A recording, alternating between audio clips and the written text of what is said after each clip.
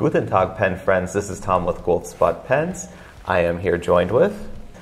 My name is Karl. I'm here at Lamy headquarters in the international sales department, and my role is being a regional head of sales. And I've been here almost a decade by now. Almost a decade? Yeah. What do you feel makes a Lamy pen a Lamy pen? I mean, when you talk about the soul of Lamy, I would certainly say that we are a very design-driven company. Dr. Lamy in 1966 created the Lamy 2000, and by doing so he also set the standard or the corridor that, for our design philosophy. And ever since then we have been putting a huge emphasis on design, and we have very consistently followed our design corridor, the Lamy design corridor.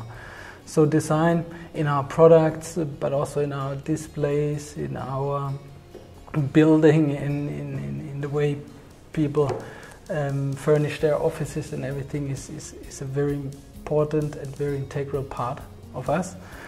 Talking about the soul, I would also say it's very important to know that we are a family company. We're fully family owned. Lamy, the brand name, is also the family name. When you work here, and like I said, I've been here almost 1 decade, you really become part of that family. Right. And you feel like at home when you come here. So I would say there's a lot more about these products and this brand than just products that are being sold for a commercial purpose. It's more of a philosophy that we are living here. And I see that from the moment that you enter. You see the building, and you see the aesthetics and the design of everything. It really encompasses down to the final product that the end user writes with, the overall culture and the idea of just a simplified, elegant sort of way of living. When Dr. Lamy created this product, the Lamy 2000, he avoided all opulence in it. He reduced it to the pure function. And at the time he did this was a revolutionary design for a writing instrument.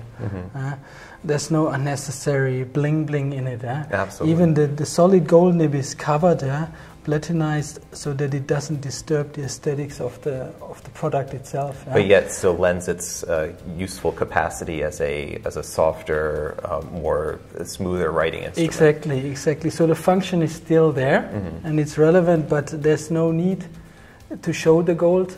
So many other brands or products would be loud and would show off. And we try to avoid all this.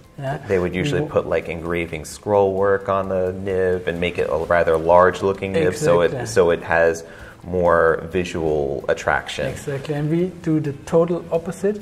And by doing so, this is the best example of all, we create timelessly modern products and designs. I mean, this product is 53 years old. It's really hard to believe.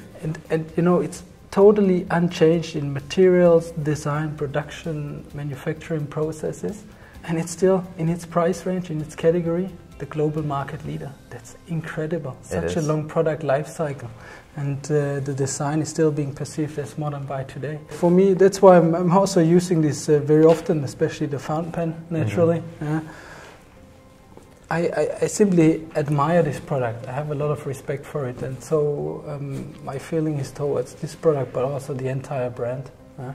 I believe there's a lot of visionary power in Lamy, and I also believe that we do have not just a very bright and successful past, but also a very bright and successful future. Seems to be a close-knit community of people who are striving to accomplish what Dr. Lamy had started, and I could kind of get that from the sense of like how everybody interacts with each other. Yeah, I think, like I said, it's a family company, so we sort of feel like a family. And what I really feel with all the employees here, and also with all stakeholders, they do have a very high level of respect towards Dr. Lamy and his vision. A few years ago, we had our annual Christmas celebration here at the headquarters, and then, you know, all the anniversaries were read. I mean, people have been here 10 years, 20 years, 30 years, 40 years, and then there was one person who was here 50 years. Oh, wow. And it was Dr. Lamy. And when he was asked to the stage, it was really, people got up and they were applauding, and it was just feeling really good. So I think we understand his vision, and we try our best to implement it in a manner that he would see fit. So you were mentioning the 2000 before. Is that pretty much your favorite pen that you like to use? I mean, I'm personally using a lot of Safaris, Alstars, Studios, Picos, especially when I travel. I like to take the Lamy Pico with me because it's super convenient. But the Lamy 2000 is certainly the product that I personally admire the most and have the most respect for, because this is a visionary product for me. Yeah. And the product life cycle, like I said, of 53 years, which is just starting, because every year we are growing in sales. Yeah. Every year we are growing in sales after 53 years. That's for me incredible. It is. When I first started working at Goldspot, I didn't really know so much about fountain pens. I only knew from the one pen that I had received as a graduation gift, which was a Parker Sonnet ballpoint, about nicer pens, and it's like, oh, well, this is a really nice pen, and it's like, but like I started to understand, well, what fountain pens were really all about. And one of the first pens that I had purchased as to start it was the Safari, and you could tell this is a little bit older because it has the black clip on it. And I brought it here just for like good luck, and you know, just to kind of have it with me as I come and visit. Considering that this is supposed to be an everyday starter pen, it's already lasted me over a decade, and it doesn't look, you know, poorly worn. So, I mean, we produce the products here. They're 100% made in Germany, but they're also fully made in-house. And we strive to make the product, in terms of quality, so good that you can really use them for a lifetime. That's very sustainable, in my opinion, but it's really also a main driver of our success globally. People, when they buy Lamy, they know the quality is not just good, it's excellent. Yes. And coming back to the design, the timeless design, the Safari is older than I am. But still, it's very hip and very modern, very trendy among youngsters, millennials, or even among digital natives, as they call it. So I believe when people talk about design, the success of a product, a long product life cycle, is really a proof of a good design. It's not necessarily about trying to capitalize on what is the current trend. It's about establishing it to make it a product that will last for centuries. Exactly. Establishing a design that can last or be successful for decades, if not longer. And which nib size do you usually write with? I mean, I started off with M. Okay. I'm still using a lot of M, but today I'm shifting a little bit more towards F. And I'm shifting a little bit more towards using gold nibs. Of course, here in Germany, almost everybody starts learning to handwrite with the Lamy ABC, which is a beginner's nib, a special beginner's nib. But then once you are comfortable and once you know how to write with a fountain pen, most people here in Germany, like I did, they switch to M. But as you become a little bit more sophisticated and you write more consciously, I think F is a pretty good choice. It's fairly sufficient for like just general purpose, and you could write a little bit smaller and not have to worry about like the ink so much as far as what papers you're trying to use. You went from steel to you've been using more gold nibs, and that's always I feel when I recommend pens to people, they say, oh, should I invest in getting the gold nib? Usually I don't tell them to do that right away if that's like their first established point to understand fountain pens, because it could be completely lost on somebody. I feel like when you go with getting a stainless steel and then you get a gold nib afterward, then the difference is then appreciated far more. I mean, for example, on a Lamy Safari or Lamy Alstar, you find excellent steel nibs. So for people who appreciate fountain pens, they will have a very big pleasure in using these steel nibs. But I believe there's still customers out there who want it even a little bit more sophisticated, a little bit more smooth, and for those ones the gold nibs can certainly be recommended. Yeah, that just gives that extra little bit of luxury. Exactly. And what kind of ink do you usually use? I mean, I'm typical German, I guess, so I use blue ink. It's very, very standard here. But of course, I also use black inks. I'm not very, let's put it like this, I'm quite conservative when it comes to ink colors, so I use mainly blue and black. But for example, my family, my wife, she would use a lot of different colors of inks. Okay. She's a very creative character. Yeah. And she loves to express herself through different colors and so on. But I think that's a very personal. It is, yeah. Preference. What is your favorite task to do during the day? My favorite task. Well, since I'm in sales, it's of course to conclude deals. The sale, yeah. but yeah, I mean, to be honest, my favorite task in my daily work are my business trips. Okay. Half of my working time I spend overseas, visiting our international distribution partners. And for me, it gives me just great pleasure to go out into the field, into the markets, into the countries, to see how actually the brand is being celebrated at a point of sale level, be it a digital or physical point of sale.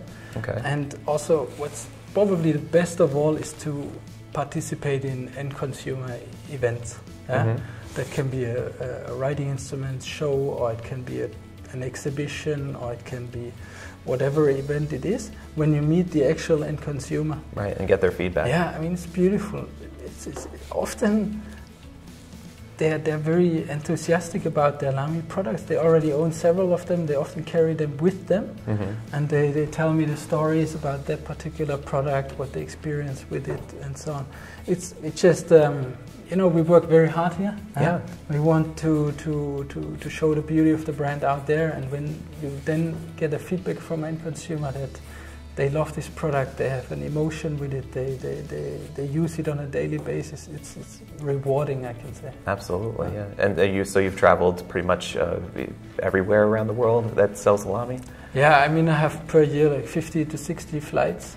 Wow. More or less to every continent. So that's a very rewarding job, I can tell you. And the beauty of it is that today Lamy is relevant basically around the world. It started off as let's say, the leading German school brand, and it developed into the globally leading lifestyle brand in our category. And that's just a transformation which brought a lot of good moments along with it.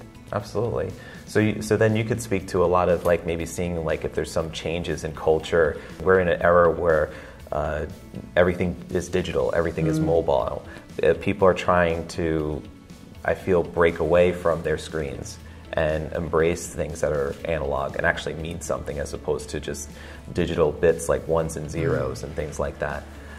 I believe there's a mega trend in this world, where, especially among young people, millennials and so on, who want something real, something analog, as you say. And you know, think about it, how many emails you get every day? Right. How many WhatsApp messages or whatever it's going to be?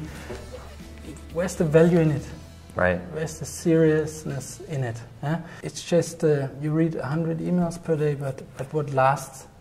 It doesn't carry the same weight as seeing like if you had like a stack of letters from somebody and you would see the paper layered on top and you would see the inks. I tell you, if today you get a handwritten letter, you're going to read it from A to Z. Yeah. And you're going to remember it, and it will have value. Absolutely. To you. And that's exactly what I believe many people are feeling today. And that's why, especially among young people, writing by hand, especially the fountain pen on a piece of paper, that has much more relevance than any digital note they ever get. How do you usually enjoy using your pens? For me, I mainly use them as what I call a thinking tool. Okay. I have, like I said, a lot of flights. So the flights I often use to draw up strategic plans, concepts, and in order to channel my thoughts, I write them down. Absolutely. It really helps me to structure my thoughts and to come up with good results. So I would say I mainly use them as a thinking tool. As like an extension or a conduit to put what's in your head out on some place. I mean, I have a million thoughts on my mind, but I need a result that can be grasped and then be implemented. And in order to channel all these thoughts and ideas, I use usually this notebook that I have and my Lamy writing instruments, and I note it down. It really helps me. Also, if I prepare speeches, for example, I don't sit down on a computer and type them. I write them. And afterwards, I don't need to read them through and memorize them, because by writing them down, I have already memorized them. Yeah, that's why I think a lot of people kind of miss that fact as far as all the digital things that help us, like these little apps that you could do like a voice recording, or that they help you with memory or things like that. That they're trying to replace what simple pen and paper would have just done in the first place, and it's a shame, because it's just as simple as just writing it down, and a lot of people miss that point. I mean, at the end of the day, there's a lot of research that proves that this combination of motoric movement and visualization and so on, at the end of the day, in short words, handwriting, helps to memorize and to understand so much better than typing or talking or doing whatever. And for like mental clarity and also helping with relieve stress and just... Absolutely. Yeah. I mean, we live in this digital world. People are really looking for something to detox themselves. Right. And writing is definitely a way to do that. In your travels, of course, you're going to the Lamy stores, or you're going to the trade shows or events. But do you ever see people that are around, let's say locally here in Heidelberg, that carry Lamy products, and how do you feel when you see them in the wild, as I call it? I mean, the first thing I can tell you here is that my daughter, she's now at an age where she's beginning to learn to handwrite, and of course she's using a Lamy ABC. Nice. So that's of course very beautiful to see. But then again, here in Germany, I mean, Lamy is everybody knows it, and many people use it. So I often encounter it in business meetings. I often encounter it even nowadays when I sit at airports or wherever I am. I see people using our products, and I often also see them wearing them. Yes. For example, I was recently in Kuwait, where they wear these traditional dresses. Right. And I saw several people with the Lamy Safari. I mean, from the clip you can easily recognize it, even from a distance, and they actually accessorize themselves with this product and proudly present it. I make an equivalent to like a message in a bottle. So you put a message in a bottle, you send it out to sea, and you never know, because you don't know where it's going to, if somebody else is going to read it and appreciate it. But then there's that experience of actually going out and you see it, and you see that pen, and it could have been the one that you worked on, and somebody is writing with it and just enjoys using it. It's such a thrill to see that. It's rewarding. I mean, you've seen it today by yourself. Our production control everything in-house, and there's so many partly automated, partly manual labor steps to have a finished product. So many people here in our factory are working so hard to bring these products to perfection. So for me, what I'm trying to do is that whenever I talk to them, I tell them how great it is and how great it feels to see so many people nowadays all over the world using these products. Absolutely. It makes us proud, I can say. Yeah. So we did talk about like the soul of Lamy, but what's the overall philosophy behind all of the products, would you say? I mean, when you think of Lamy, I think there's three very important points. First is, of course, the design, our specific and very consistent Lamy design corridor, which, like I said, avoids all opulence and which focuses purely to the function and makes everything that we produce timelessly modern. That's the first point. The second point is the fact that we produce everything here in Germany. I think that's very unique, especially in our category nowadays. And we not only produce everything here in Germany, but also fully in-house. So we have all the competence, and we control everything. And this leads to the third point, which is the quality. You know, when we sit here in internal meetings, decision-making meetings, and we talk about quality topics, the level of intensity and the level of detail that we discuss about, I believe that's very unique. I think there's hardly, no matter what category we talk about, I think there's hardly any other company or brand out there who puts so much effort and focus onto absolute perfect quality. Making sure that every detail is exactly as you had intended for it to come out. that everything is as we had intended it, and also when we define the intention, and then we the set very high standards. Yes. Yeah. So all this together just make sure that, like you said, you can use it for decades without it wearing off or without it breaking. All right. Well, Karl, it was a pleasure. Thank you so much for taking the time and answering our questions and talking with our viewers. And I appreciate you guys tuning in. And we'll have more videos from Lamy HQ here in Heidelberg, Germany. And as always, stay inky, my friends. Take care.